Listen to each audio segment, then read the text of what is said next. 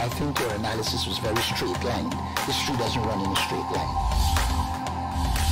Kid, you cannot tell your neighbor he is stealing ducks when you are stealing fowls. As High Commissioner, I was wrong. As Charandas Prasad, I reacted naturally how any person would have. I did not come here for that kind of abuse. I did not come here for that kind of abuse. If you're going to go down that road, I'll walk off. But it's all okay once they're talking. If they weren't talking, I could not have been here today.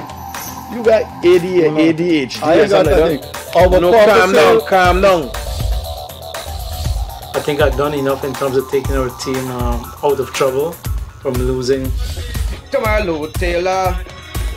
That's good. I'm reading the script now, and the first person that comes to my mind to play a detective, yes, but an erratic detective, Mikhail Rodriguez.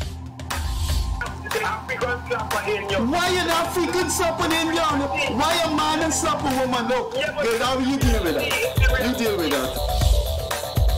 We must encourage platforms like this because it brings together different people and allows for discussions to take place in our country on a multiplicity of fundamental issues. Gildarie, you apologizing for something you think I did is wrong. I don't want you to do that, and you should not have done that.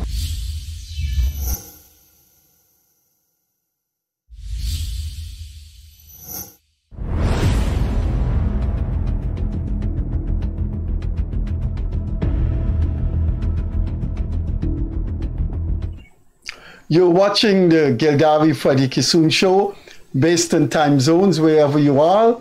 It's good evening, good morning, good afternoon. We come to you twice weekly, Mondays, Wednesdays, Fridays, 8:30 to 9:30. It's a live program. If you go onto your smart TV and go to YouTube or Guyanese Critic Facebook page, there you will see us live in the studio. Our guest this evening is how shall I put it? It's unusual in that for the year that we've been running, we never had such a guest discuss such a topic. So we're extremely grateful for his presence. This is the first time since this program started last year, June. We've had someone with the experience, the capacity, and the qualification to discuss journalism. Before I introduce him, let me show you him in action. Operator, can you show guest in action?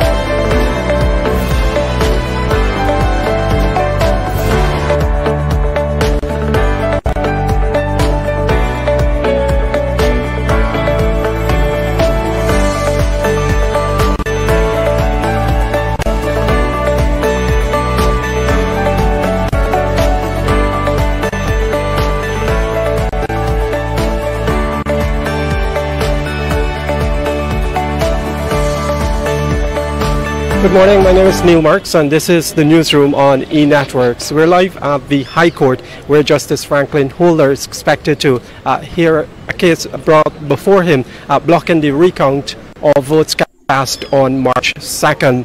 There are many applicants here this morning who have to ask the judge to throw out that injunction to discharge it, to allow the recount to go ahead so that the final results for these elections could be declared. But there is a problem here this morning as there's limited access into the High Court. We were told that only a certain amount of media persons are allowed into the courtroom, as well as a certain number of international observers. That person you were looking at is Neil Marks, one of Guyana's longest serving journalists. I think he has chalked up more than 20 years as a practicing journalist, 20 consecutive years. And we are quite elated this evening to have such a person discuss a topic on the Gildarie Freddie Kissoon show that has not been discussed before. Neil, I've known you when we were working at Kaicho News together. Thanks for being here, and it's really a pleasure. I don't think we're going to get in 1 hour because there's so much to discuss with journalism. Well, let me ask you this. That clip that we showed, that must always be in your memory, because even though you were known as a journalist and you worked at the Chronicle as deputy editor, you worked at Kaicho News, I think you were catapulted into fame for 5 months in March to July 2020. Do you subscribe to that? That thing was going on for 5 months, and every day there was your face. Well, I don't think we thought about it, Freddie. It was just us. Thank you for having me, by the way. I think it was just us doing the job, oblivious to the effects that it was having. We certainly understood at that time the reach of the newsroom during those elections. I was mentioning to you earlier that Newsroom is now, today, the most widely broadcast news program in the country. I say that because during the elections time, if our news was 1 minute late, you'll get a call, somebody will message you from Paramakatoy or some riverine area. And we never understood at that time the impact that we were having. So in any mountain, in any river community in Guyana, you can access the newsroom because of the satellite TV service that was set up by E-Networks. So yeah, that was certainly an interesting 5 months. Okay. I'm looking at the camera, and I will ask you if you could draw your seat closer to mine. Sure. And look straight to the camera there. So just now I see we need to see this famous, viewers need to see this famous journalist. Neil, 20 years of journalism. To ask you for your reflections would take more than an hour, but let's tell our viewers how you started, what brought you into journalism, and then we'll talk about what kept you for 21 years in journalism. And I want to go back to that 5 month period, because I think in that 5 month period, you, Neil Marks, defined journalism. Which part in the world are journalists are reporting on an election results that took 5 months? But let's start with your origin. Why not medicine? Why not law? Why journalism? I would have probably killed somebody if it was medicine. You would probably kill somebody if it was what? If it was medicine. So I started in journalism really by fluke. Because when I came out of high school, I lived in Enmore on the East Coast, right next to the sugar estate. And I attended Golden Grove Secondary. That's Golden Grove, the village next door to Enmore. And so after secondary school, after CXC, I started doing accounts work with a construction company.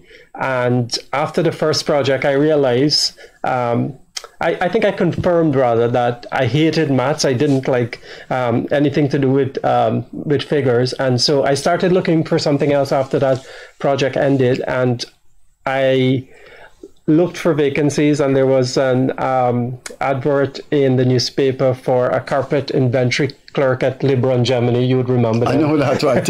Working was. Yeah. So I was. Dublin Street. So I was heading to that job this Monday morning, and I remember I was in the speedboat Bridging, who by that time I'd moved to Lagrange over the river. And I was in the speedboat heading to this job, and I opened a newspaper, and there was a vacancy for media trainees at MBC 42, the channel on Camp Street. Yeah. And I thought that was interesting. So I thought, let me find out what this is about. I had no idea what the word media meant. But I remember on the interview, the person asked me if I think I could ask questions and get people to respond. And I said, yes, that's something that I can do. And so they sent me out on the road to do one of those box bob, the man in the street. So I did that, and that's really how I started. At that time, it was late 1997, early 1998. At that time, Guyana was just, I guess, rebuilding democracy after 1992. So UNESCO and the IDB and the government of Guyana had this program. It was a 2-month training program to what they said was to rehabilitate the media in Guyana after that period. So I attended that 2-month program. They trained you in TV, newspaper, and radio journalism. So I sat in on that program for 2 months, and that's how I started. I went to MTV, which was quite popular at the time, and then I moved on to the Guyana Chronicle and explored other media houses as time went on. Well, I know you certainly were the Kaicho News. Neil, it's been more than 20 years. What for you were, what sustained you in journalism? Listen, I think after medicine and teaching, it's perhaps the third most important profession in the world after medicine and teaching. Journalists bring to the world the things that people need to know. So my question is, as you went on, year 1, year 2, you got to like it? Yeah, I got to love it. I don't think that I could do anything else than what I do. And I didn't stay, I have to tell you, Freddie, because of the pay, because journalism doesn't pay. We're one of the lowest paid workers in the country, perhaps in the world. I know certainly in Guyana, we don't get any sort of money in journalism. So it wasn't the pay. I think as time went on, I grew to love it and realized that this is what I should be doing. I thoroughly enjoyed it. And sometimes I look back at it, I can't understand how I came to love it that much. But I remember in the mid-90s when I was in secondary school, that time there were all sorts of crises in the world. I remember on Sundays, I would be very anxious to read the newspaper, and I loved reading international news. I think in the mid-90s, there was the Bosnian War. I remember the siege of Sarajevo, the genocide in Rwanda, and those things captivated me. I read them.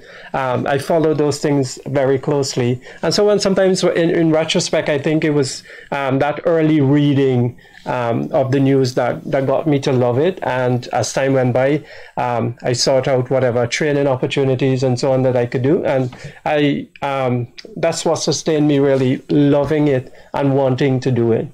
So you think if you're given an offer to do PR job for a firm or to go into some other company where the pay is good, but it wouldn't involve journalism, would you take it? No, I don't think I would. I mean, look, things are changing. I've been in this profession for a very long time. And if there's an opportunity for me to do other work, I will do it. But I can't see myself not practicing journalism.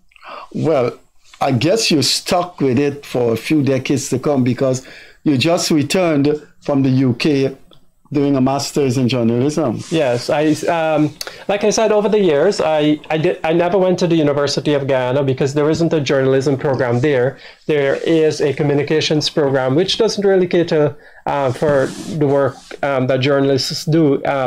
Over years in the media houses that I worked for, we would bring in interns from time to time from the University of Guyana, from their communications program. And I realized that, these people aren't being trained for the job that we do. And so I never went to the university. And so it was many years after that election saga, I felt that I needed a break. I needed to leave Guyana a bit. And so I pursued educational opportunities. So I went to City University in London to do a master's in international journalism. Well, when you saw you for 5 months, you certainly needed a break. It's every day the world, the region in Guyana was watching. And I think you defined yourself and you defined journalism in those 5 months. And I think that contribution of yours is going to last a long time when the name journalism comes up. But let me ask you something about those 5 months, because I want to talk about those 5 months. What is it like? Because I've been in journalism, but I haven't been doing what you were doing for that 5 months. You were there every day seeing an election unfold and people trying to tamper with an election results, not for 3 days, not for 30 days, but for 5 months. What was going through your mind as you get up in the morning and you have to go outside the court, you have to go at Ashman's? Was there any time you say, listen, what I've seen, I had enough?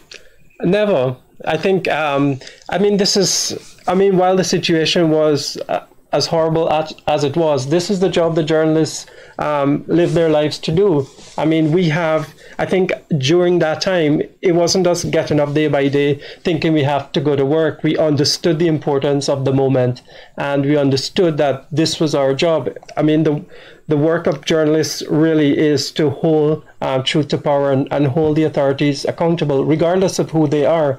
And so we didn't underestimate the position that we held to really ensure that democracy prevailed in Guyana. We aren't champions of democracy in that way and fighting for free and fair elections and all of that. But by necessity, our job gets us involved. And I think that as journalists, that is, the work that we have to do.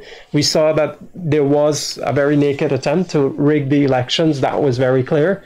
And we knew that it was our privilege and our responsibility to ensure that the votes of people counted.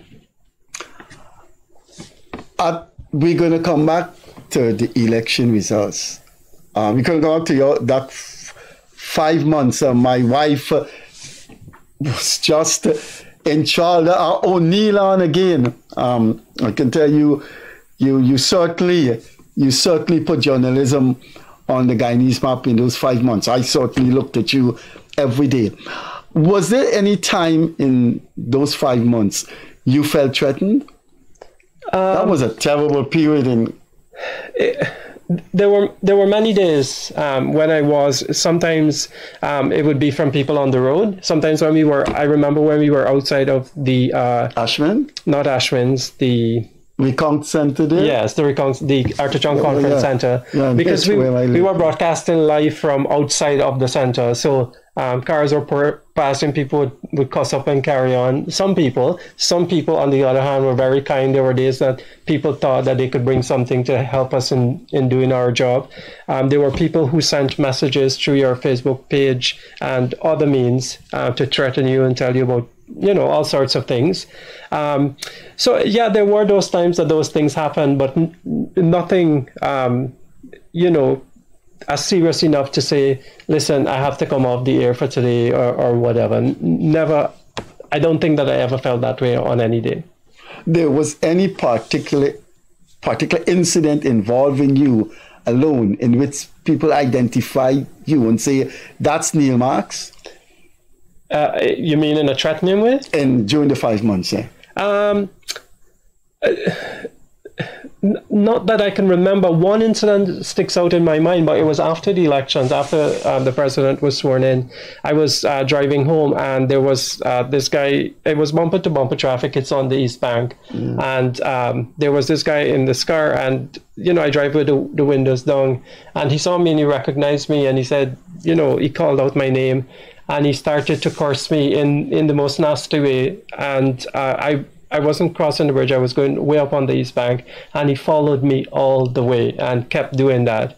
And then I wanted to answer him, but then when I was about to shout something at him, I realized that the person next to him was recording me, and so I decided not to answer him and to wind up my window and put on my music, and I went home. I think that incident, really stood out in my mind, that people could go to that extent. So I suppose to intimidate you. But at any point in time, do you think the occupants of that car intention was to hurt you? No, I didn't feel that way. I think that it was just being being opportunistic and mischievous, at that point in time. We'll come back to the election period in your life as a journalist. So you've completed a master's in journalism, which will make you one of the few people, I think, in this country that has a master's, that have masters in journalism. Now, with that, I think you're more now attached to the profession. What I want to say is we've had people here who are extremely talented, not talented, extremely talented in the theater, in the arts and what have you, and they all came here and they complain about the salary. I hope someone like you, with 21 years in journalism, 21 consecutive years, and a master's. I hope the financial future looks secure. I hope so too. I'm not badly paid at the moment, I must say. Okay, now, you know you were in the news recently. You report the news, but you happen to be, you were reported on in the news. That was the Guyana Press Association elections. I thought I'm on the list of voters, but I didn't know where to check it. And I certainly would have voted for you. I think you were on the list. I think it's 3 years you stay on the. Yes, I think I was on the list, but I didn't have access to that thing to check it. But I don't care what people say. I've never cared what people say since I was growing up in Watermanville. I would have voted for you. I think you're one of the finest journalists this country has produced. I think you and Leonard Gildarie stand out as journalists who love the profession and will do things for it. And I think you and Gildarie have put journalism on the map. I can't think of anyone who is in journalism today that has chalked up 20 years and still around. I think there's the editor of the Starbuck News, but outside of him, it's certainly you. Now, I'm going to ask you a straightforward question without any nicety to it. Was that GPA election legitimate with all the legal things attached to it that made it a credible process? I would say the process was legitimate. The actual everything else that was involved in it was not. So I would say that the process was legitimate, but it couldn't be counted as credible.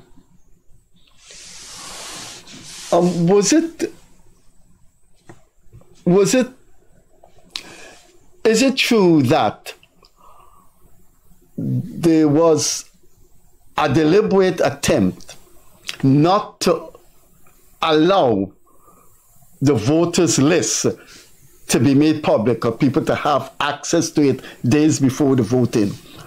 Was that a decision? And if that was a decision, was it a legitimate decision by the bona fide executive? Can I tell you how the process ran? Yeah. So, when I was a president of the GPA before, and when I ran for the presidency, there was no voters list.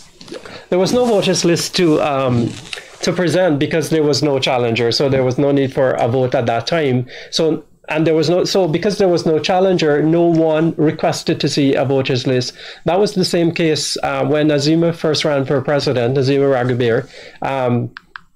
I nominated her for the presidency and there was no challenger. So there was no need for anybody to ask for a voters list. This time around, however, we knew that Nazima intended to run for the presidency, and I was seeking election at that time because I think it was time for me to have that position again in order to advance the cause of journalism in Guyana. So I requested a voters list because I thought that was in fairness, because you can't have an incumbent on an executive determining the electoral process and the other party doesn't have the benefit of knowing the ins and outs. So I requested a voters list and that was denied. It was denied on the basis that the convention was that a voters list is never presented to the public or to members beforehand.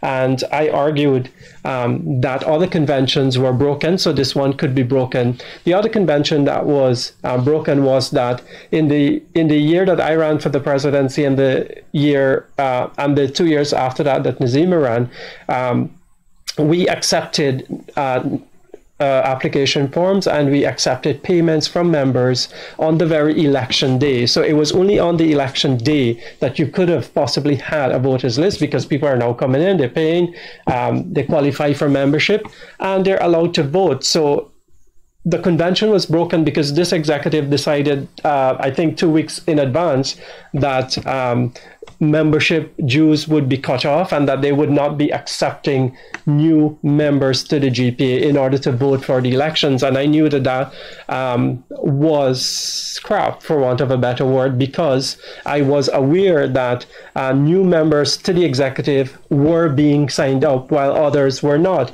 For example, we have a whole list of people at the newsroom who would not have qualified for membership to vote simply on the basis that the executive at the time said no new members were going to be admitted. So you can't vote. So what's the point in applying for membership at that time? There was no rush. So all of those people did not sign up and weren't eligible to vote. On the other hand, the executive claimed that they had an outreach where they went to various media houses to seek new members. And indeed, that's what they did. They did go to media houses, but those media houses were the thing that they could gain membership to vote for them on elections day. So on that basis, I say that the elections could not have been credible because members were solicited that would vote for the executive. All four remaining executives on the GPA under the last body, they all ran for office again.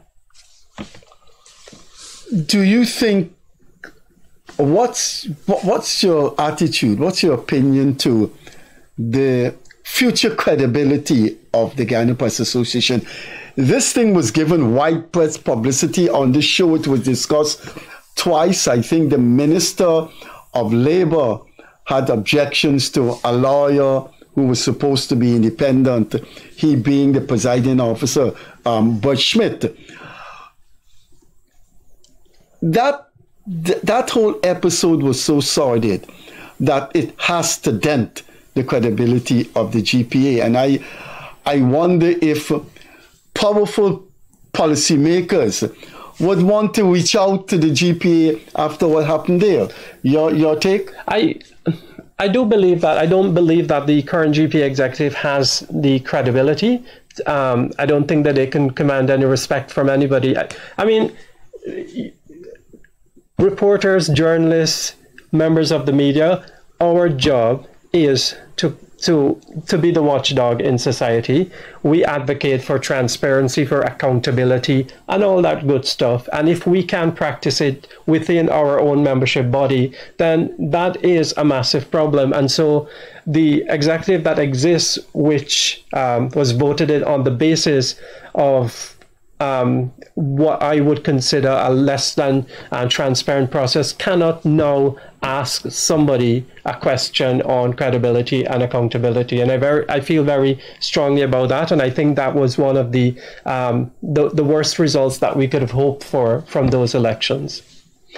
Neil, I want to show you something, and I want to ask you, as one of the longest serving, I think it has to be you and Anand Prasad. I've been in journalism a long time, and I don't know anyone working at any of the newspapers, state-owned or private, television station. I don't know anyone who have chalked up more than 20 consecutive years. I want to ask you your opinion of this as one of the longest serving journalists. Let me put this up to the screen there. Yeah, well, let me see too. I don't know what you're showing me. Is there a Lone Ranger at Starbuck News?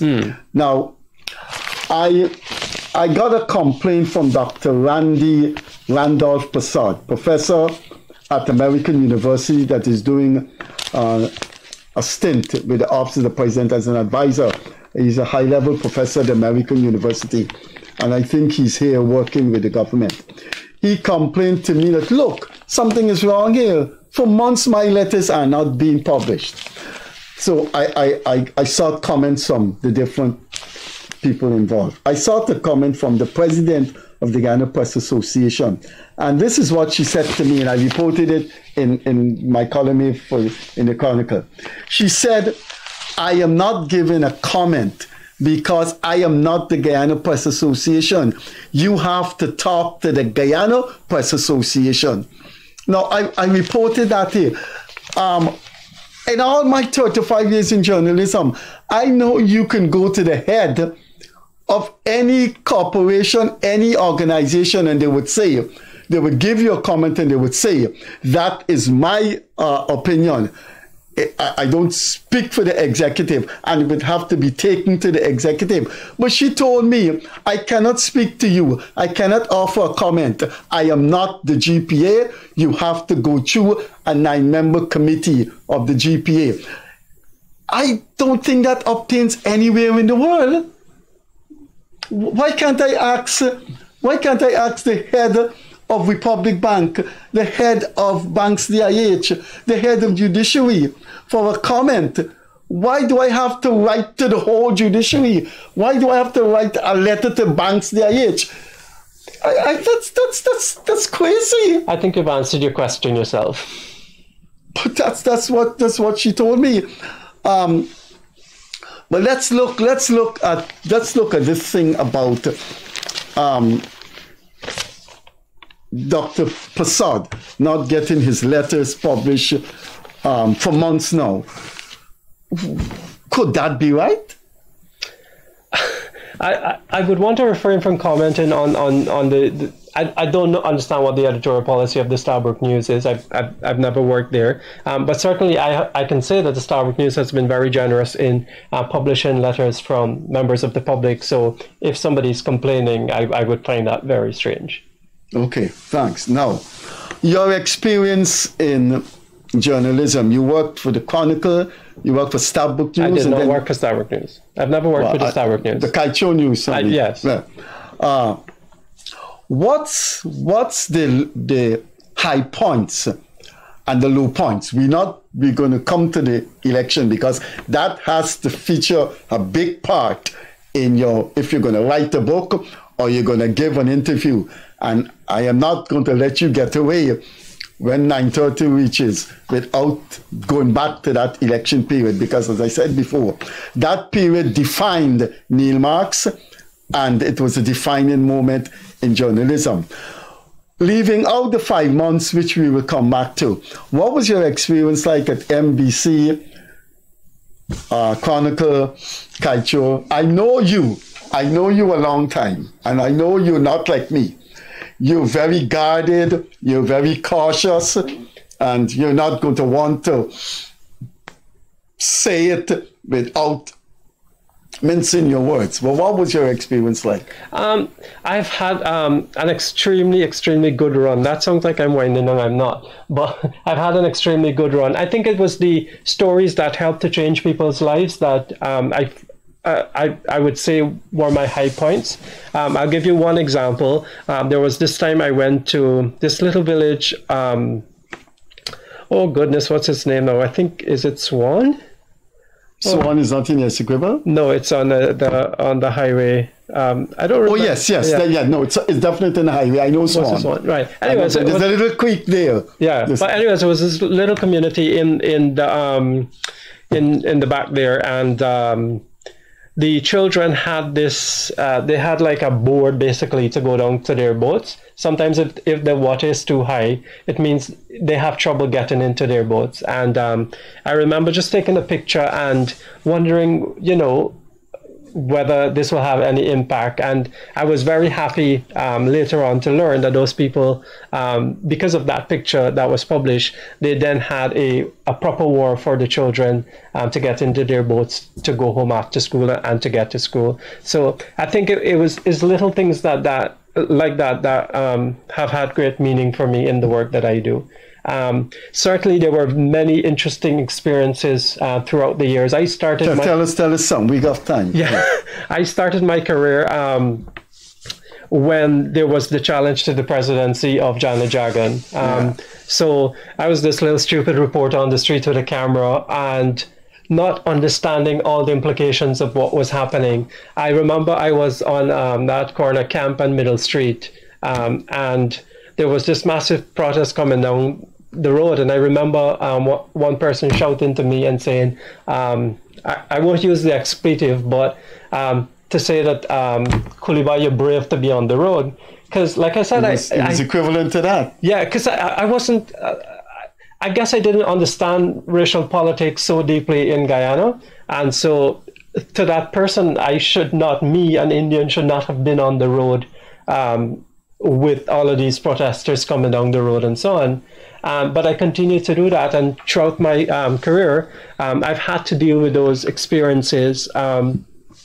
So it was so that was early 1998, and then we had elections in 2001, 2006. I would say the one in 2001, 2006.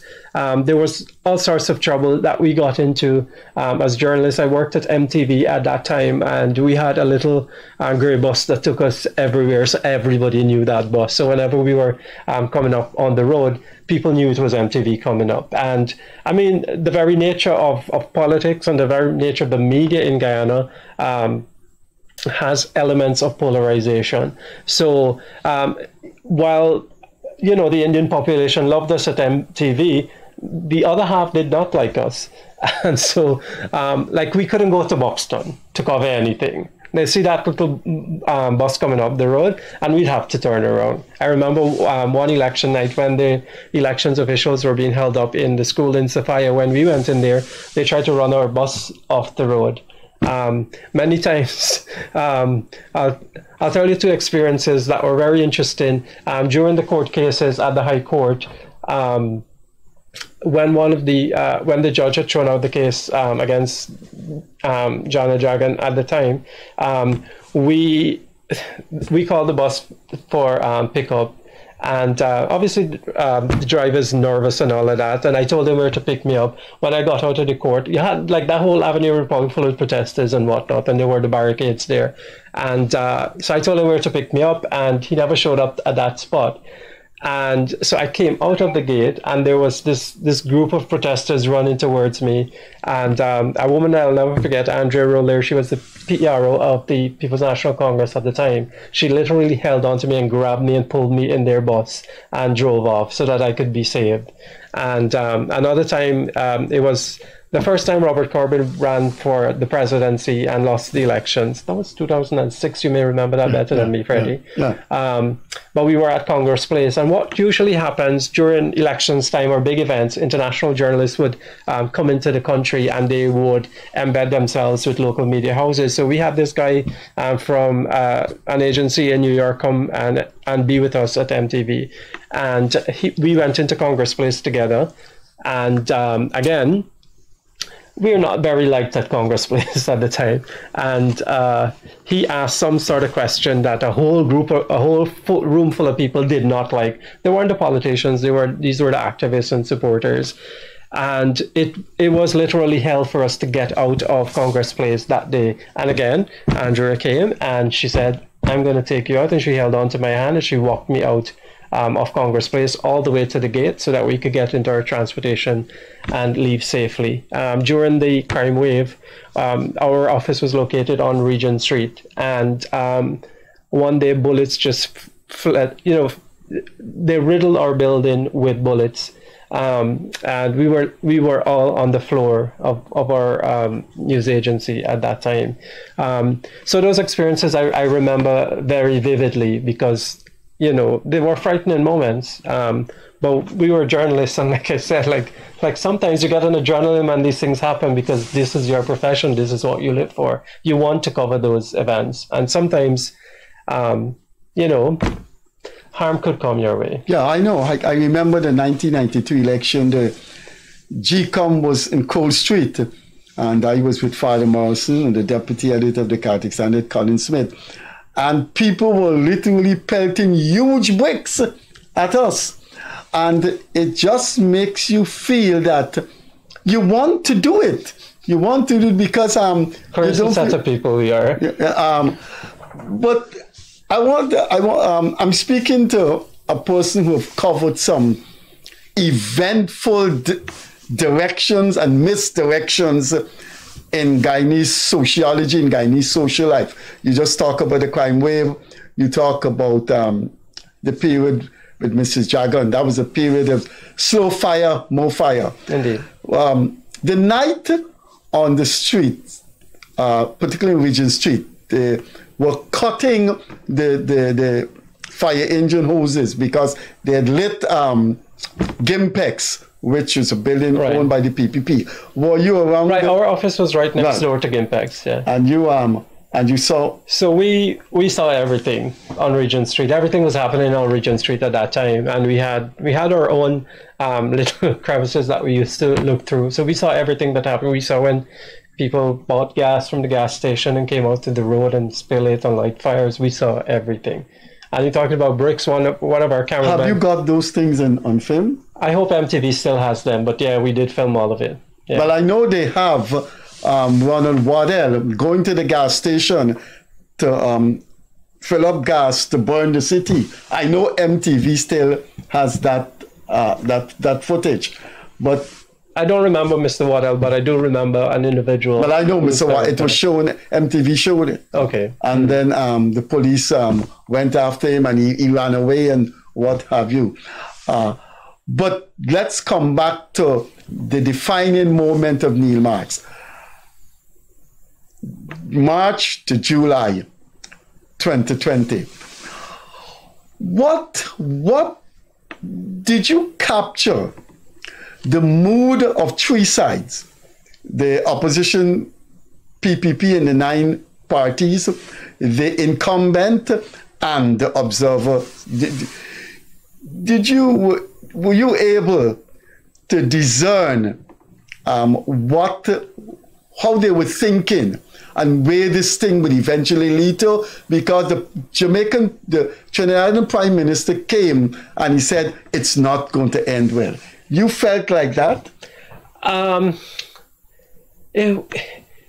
think at that time everybody were in sort of shock and awe that I think before the elections, when I was talking to people, you're talking to diplomats, you're talking to other people, and people are saying, it's basically saying it's impossible for you to want to rig an elections in this day and age.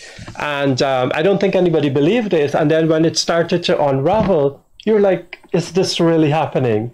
And I think that was the mood of everyone at that time. And day by day, the moments became more anxious. It's like, how far is this going to go? And is it going to continue? How will it stop? I don't think anybody had an answer in those 5 months until that fateful Sunday morning when we learned that the declaration was going to be made and the president was going to be sworn in on August 2nd.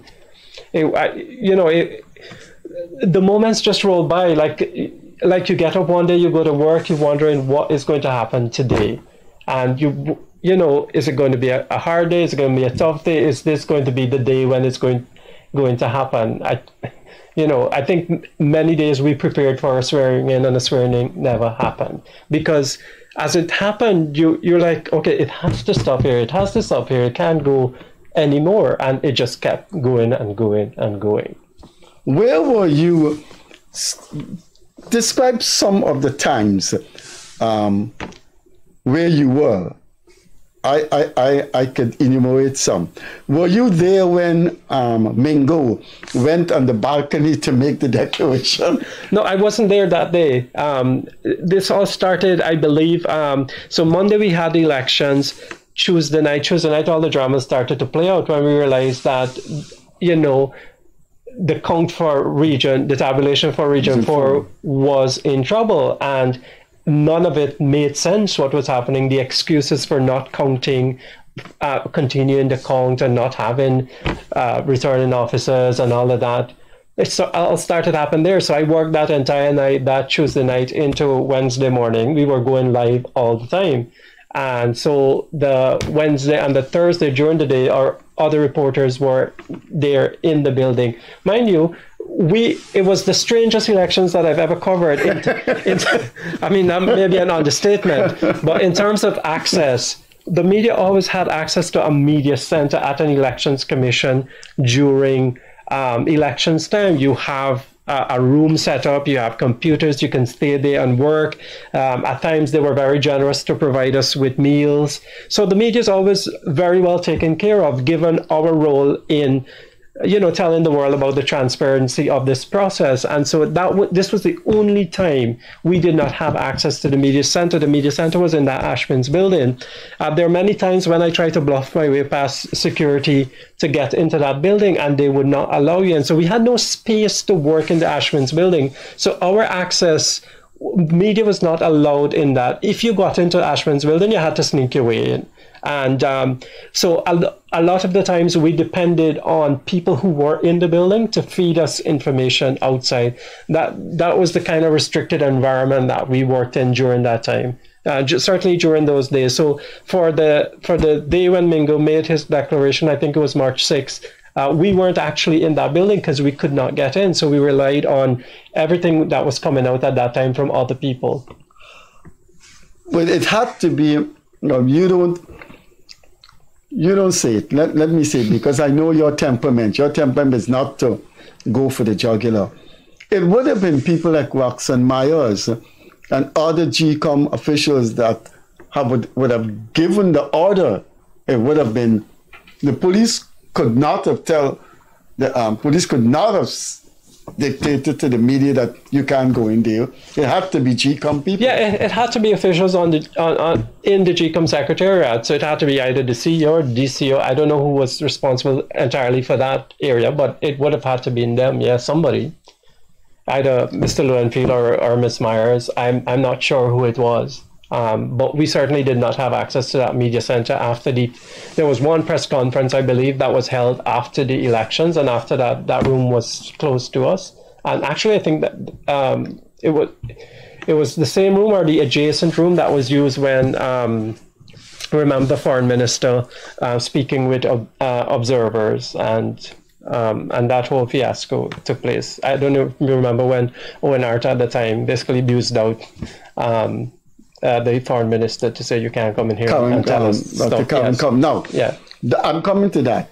So that's one, Mingo on the balcony.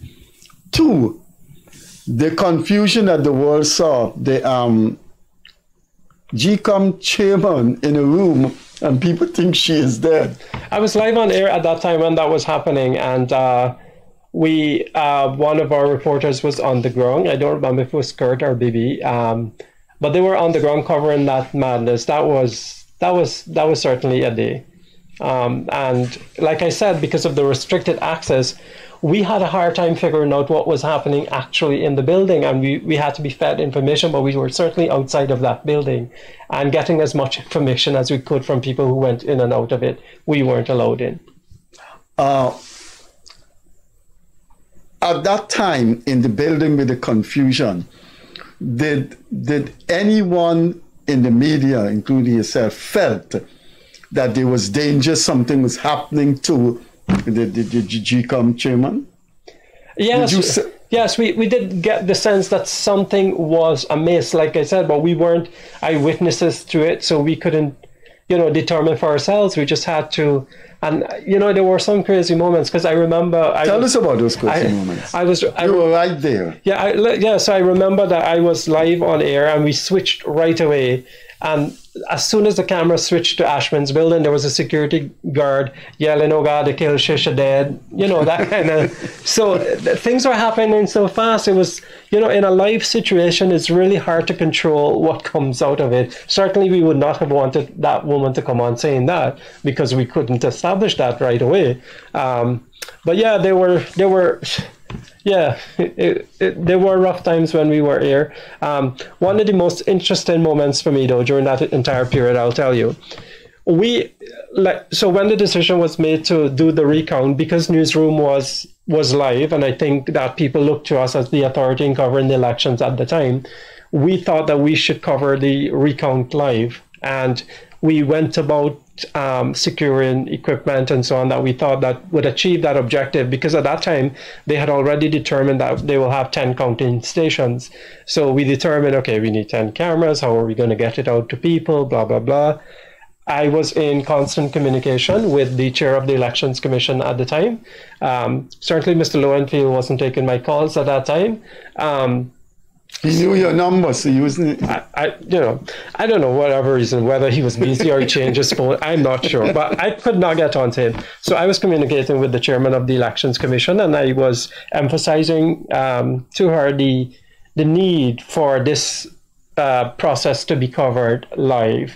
To her credit, I can say that she did try, but in the end, the decision was made that we would not have access to cover the recount live. and that they would give us a feed and we would carry that.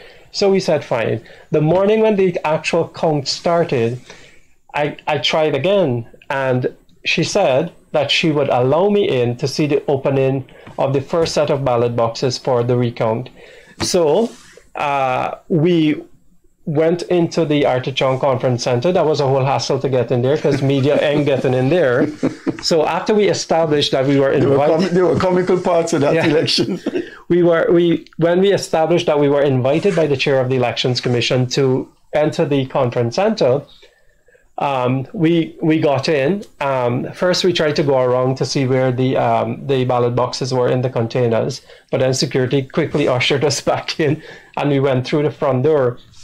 From the moment we cleared the security, this to me was the most startling moment for me when I thought that the chair of the Elections Commission was no longer in control of this process, because she invited me in, and I have all of this on video, so anyone can verify it.